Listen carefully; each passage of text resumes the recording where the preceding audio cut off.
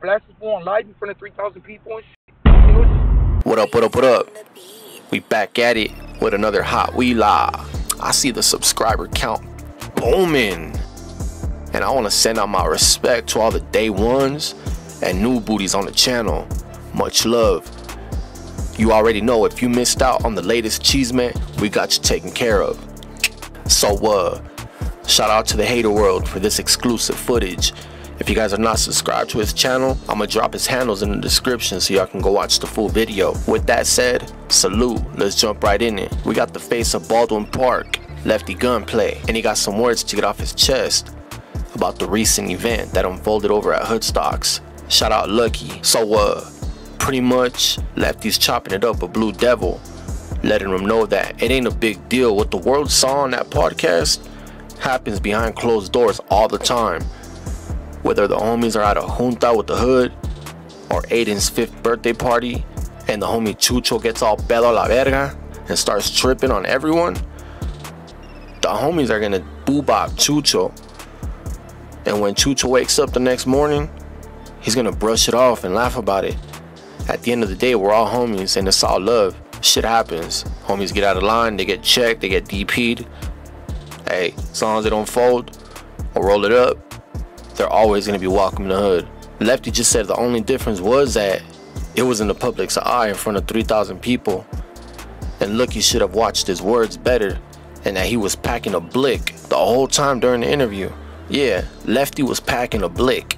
Lefty said, what am I gonna do? Pop Lucky on live in front of 3,000 people?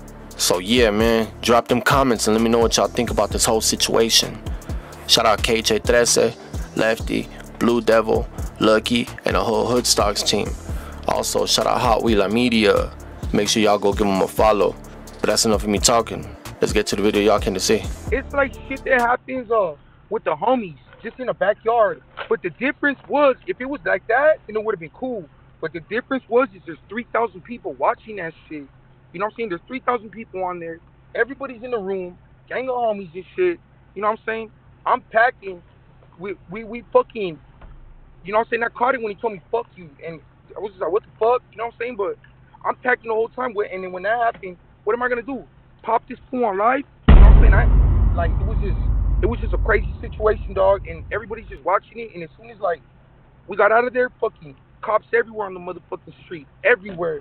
And then right now my headphones even telling me on the gang that the fucking Hudas are up and down the street, my pad and shit. You know what I'm saying? It's a fucked up situation. Like, whether he says Spencer, whatever it was, whatever happened, fool, you can't take that back from me. You know what I'm saying? That you acted out that way. That platform did nothing for me. I didn't have to do that platform. I'm just doing the homie a bottle. You know what I'm saying?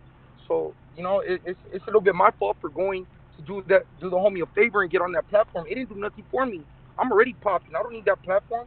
That shit just, you know, in my mind, it damaged it. I don't want to look at shit like that because that's not me. I don't get down like that. But the whole time I'm packing it, like, you know what I'm saying? But like I said, what the fuck am I gonna do? Blast this fool on live in front of 3,000 people and shit? It was just fucked up. It's over with. It's a dead issue, but yeah, I gotta say my side. It's fucked up. No, like I said, the internet. If it was in the county, if it was in the backyard, that's different. Fact. Like everybody that's in that room knows what's up, dog. What happened? Like, would you go back on that platform? Hell no. They gotta pay me. Okay. They gotta pay me, dog. It went viral. He got that out of it. I don't think he went into it. Thinking doing it for. I think a little bit doing it for the cameras, but I think a little bit it's just the drugs and the alcohol. Just, you know what I'm saying? That's what I was gonna ask. Everybody in there is just a gangbanger. You know what I'm saying? Everybody want to have the bigger dick. You know what I mean? You think it was the liquor and the fucking shrooms? Hell yeah. And the vibe in the room, just hell yeah. Just waking up from some much needed rest, my boy. Got some coffee in my system. You know how it is. It's program time now. Let's go. Reading the comments. Hearing everybody chiming in. Hey, this weekend on Hood Stocks, we will be live and we will address, you know, a level-headed manner Love you guys, dog. Stay blessed, baby. HoodStock's been the illest podcast since day one. Motherfuckers are barely finding that shit out. Realest on the planet. And when you got real people, real things happen, dog. Shouts to all the fucking Theos out there, dog. You know how we do it, baby.